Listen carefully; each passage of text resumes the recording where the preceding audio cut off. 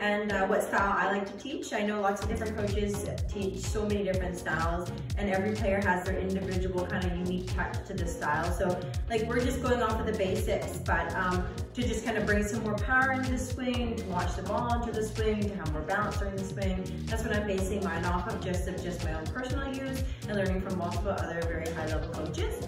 So I'm just going to show you what I'm working with, and hopefully you guys can try to attempt it or tweak your swing a little bit. So where we suggest our feet be in like a comfortable stance. For like the younger kids, the easiest way to explain that is just get their feet together and get them to kind of bounce out, where naturally they land is normally a comfortable stance. We don't want to be straight-legged. We want them to have that little bit of a bend, a little bit of a bounce. I don't want them bouncing when they're swinging, but that little bit of a bend and a bounce in it. I personally like the toes going a little bit inward. If we have our feet like this, we're locked out. If we can't finish our hips to that rotation, and all of our power comes from this back leg and pushes into that hip. And so if our toes are in here, I can rotate fully through. Ideally, I want my belly button facing the pitcher. So I like my toes in just a bit so that when I finish that swing, I can load all the way through with my leg, my belly, my hips, and my upper body. Most of it's coming from lower body though, all that power. Where I tell the girls to line up really kind of depends on what kind of pitcher they're throwing. Like slower pitchers, they're more like near the front of the box, so using the pitching mounting. Middle of the box for like pitchers. Faster pitchers, I go to the back of the box. I normally for these two little, I don't know if you call them corners on the plate or whatnot, but I do like if I'm at the back of the box, I kind of have my foot right there, right in the corner of that back one. At the front, I normally have my foot right here. And this one's ahead as long as it's not outside the box. Otherwise, I have a short stance, so I can do that. Otherwise, I back up. So, just starting with that. So right now, I'm gonna go with the mediocre pitcher. So I'm gonna be, in a position where the good part of my back covers that plate. That's how I check it. They used to teach that, can your back tap the corner of the plate? You can do that too, but the reality of it is we get leaning to reach that. So you're really gonna check it from your standing position, drive the elbow at the ball, push the bat over the plate, and see where it lands. And right here, that's exactly where I wanna hit. Right there. And I can still drive to that outside corner and inside corner if needed. So breaking it down a little bit more, we're gonna have our feet in just a bit. Hands are gonna be up by the bottom part of this ear. Now commonly when you see a hitter go like this, normally result dipping up underneath the ball, meaning the ball is going high a lot or just coming off the top part of that bat. What the girls are doing is they're starting from above the ear, and then when the swing comes, they're dropping their hands and swinging to here.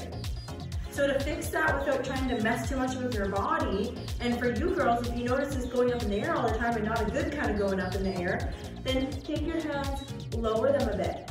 Put them near that ear. So all we really have to do is push that elbow through the zone, punch the bat, and finish. So if you're struggling with that, then you're gonna wanna lower your hands right near that kind of lower part of that ear. Now, I use the elbow as an example because we've all used an elbow before. You probably have a sibling that you went like this to, or trying to get someone's attention. And so I use that example because that's the easiest one. You wanna drive that at the ball. Not the pitcher, but the ball. If the ball is here, we're gonna drive that inside. If it's here, we're gonna drive that outside.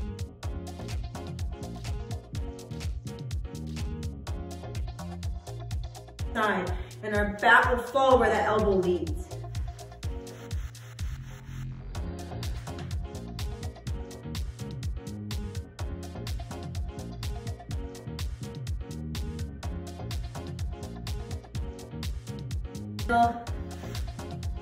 So that's what we want to do. We want to make sure we're driving this elbow. So it's feet, hands by bottom part of the ear, elbows driving towards the pitcher. Now when I'm driving, some girls will push with this back foot, or they'll pivot and push. I know some girls like to take the step. So it's really just dependent on what you're doing. The only difficulty with the step is you have to be able to step without your hands going too far underneath the ball. So right here, that's about what I step. My hands aren't lowered right here. Watch my hands there for a second.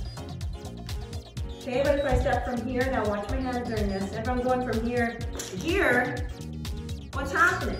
I'm dropping a whole ball length under. And so my bat is gonna be underneath that ball instead of right through that ball. So just being aware of that too, like having that kind of in your mindset as you're practicing and training as well too. Not stepping too far, you can put a piece of tape there and mark where you should be stepping to, where your bat won't drop, and just check after every swing and see if you crossed it or not. All right, so getting back to that swing. We have our feet, hand, elbow. The next thing is our chin. This chin has to be right to the shoulder. I'm not saying like this, but like this.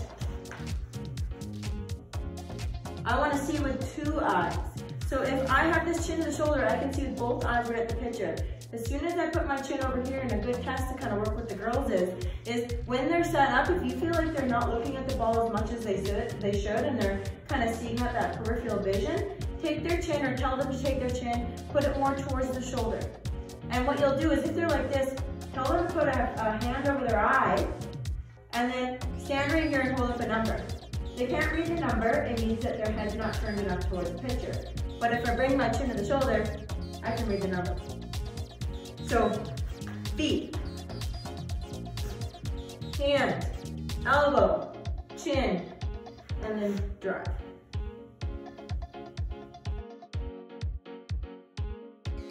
So we're gonna do 10 dry swings like that. Feet, hands, elbow, chin, drive. One more, I'll just give you an example, but you're gonna do 10. Feet, hands, elbow, chin.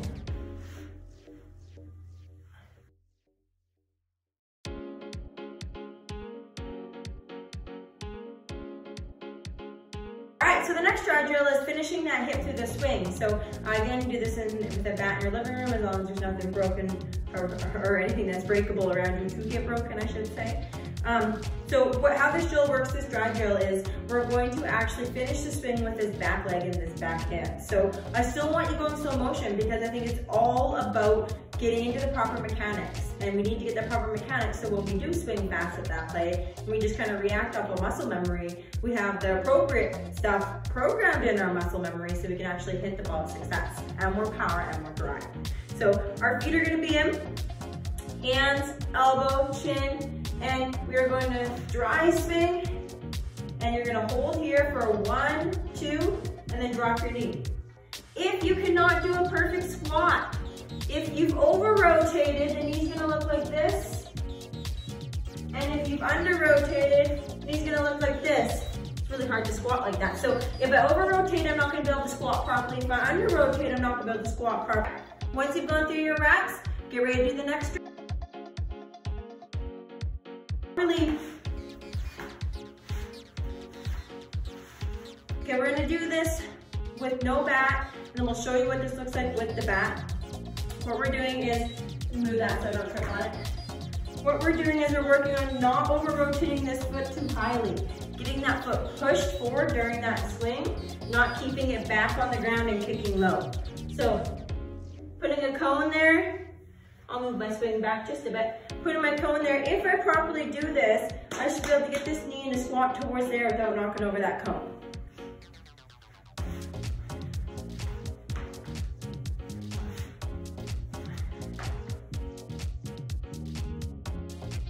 Do 10 slow motion swings from both sides.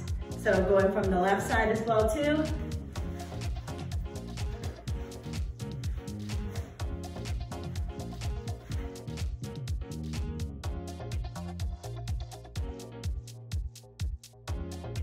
The next drill that we're going to be doing is actually just working on not kicking that heel too far off, not going too far this way, and finishing that back leg as well too, but just being aware of what you're doing with your feet.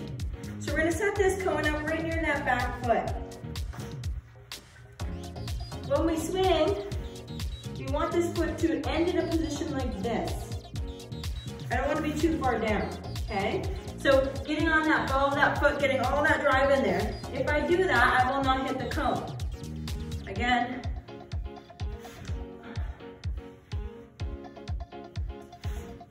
You can use a water bottle as well too. It doesn't make a difference. What I don't want to see is this. Okay, pushing that cone away because I'm over rotating that.